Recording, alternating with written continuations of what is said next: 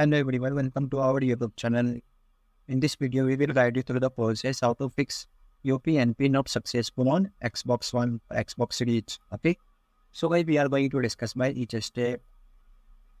First of all, changing router setting. How to change that?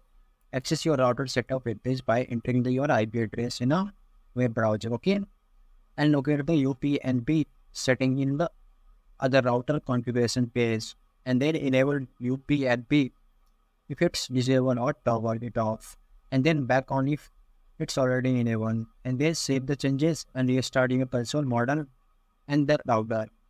And after that, check the network setting on your Xbox to see if the UPnP error has been resolved, and then setting a static IP address and forwarding port.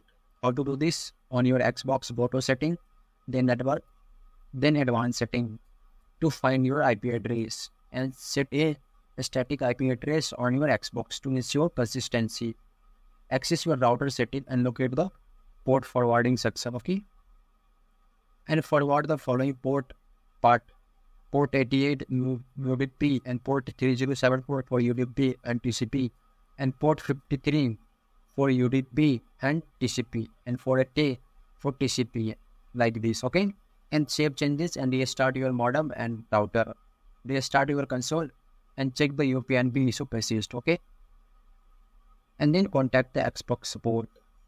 If all of these steps is still not working for you, you can contact the Xbox support. Go to their website, Xbox support website, and ask for them in whatever kind of help you need, okay? Like support.xbox.com. On this /contact us. You have to go to this page, their number and email will be there, and you have to contact with there, okay? So this is the password, everything, okay? So this is the all step. Thanks guys.